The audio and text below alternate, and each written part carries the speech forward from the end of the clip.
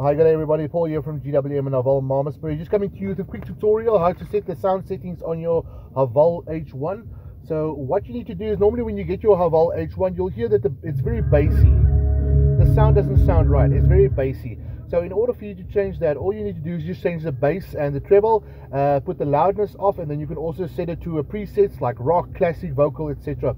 So how you do that is as follows. You'll see that the button here is called the SEL. That's the button that you're looking for. You need to press that in and hold it in. So when you hold that in, it'll go to the screen where it'll say bass, treble. So from here you can either go here to the left button and it'll set the preset from rock to vocal to classic, all of that, but let's just stay on the bass and treble for now. We want to get the loudness off.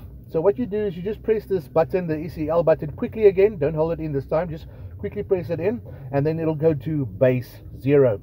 So before you change that, just press this button, go next, sorry, not next, press the SEL button until you get to your loudness. So your loudness will as a standard be on. What you need to do is you need to switch that off. Press this button over here and it'll switch it off. Now from here your sound is quite level. There's not too much bass, there's not too much treble, all of that. So from here on you can just again go to SEL, you can press that in. When it says bass and treble, you can just press the next button and set it to a preset that you want. Rock, the rock, vocal, classic, pop, jazz, etc. Or if you want to manually set it, bass and treble, again press this button quickly and then set the bass to however high you want it.